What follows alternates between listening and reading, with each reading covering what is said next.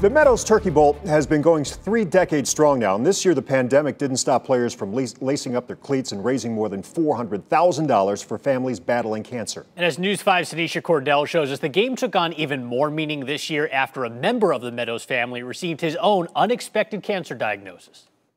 Their mission has stood strong for years, helping families fight cancer through their annual Meadows Turkey Bowl. Thank you for coming out. But founder Mike Meadows says after 3 decades of organizing the game, never did he imagine cancer would hit home with his son. We really used Pete's situation as motivation to go out and help more people. January 14th, I collapsed, had seizures.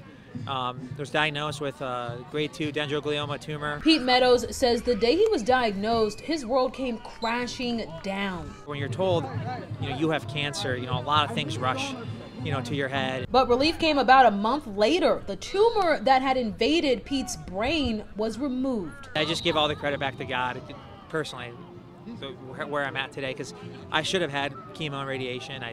I probably shouldn't have been playing in this game. It's why the Meadows say this year's Turkey Bowl is special. This year we raised $416,000 for families in Northeast Ohio. Last year, teams raised $390,000. The money split between St. Vincent de Paul Society and the Mary Grace Memorial Foundation. This event is not just a bunch of knuckleheads playing backyard football game. As time goes by, the Meadows know the need will only get bigger across Northeast Ohio. Imagine a family and I know they're out there, family battling cancer.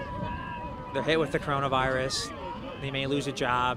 They're in this pandemic. But so will their hearts and efforts to help families come out on top as winners, defeating their unique battles with cancer. Tanisha Cordell, News 5.